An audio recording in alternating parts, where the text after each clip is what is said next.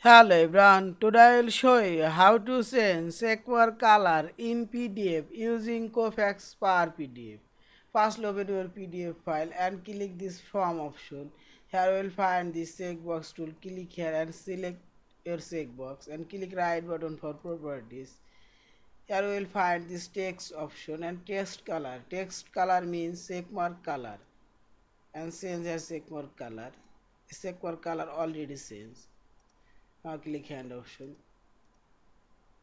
Also I'll do another check mark here and click general and select here color green.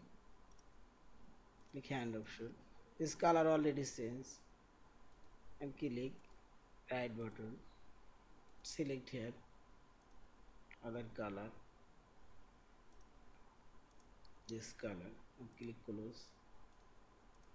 This check mark color already changed. And finally click this file option, save or save as your PDF file. Thank you for watching. Please subscribe, like, share and comments.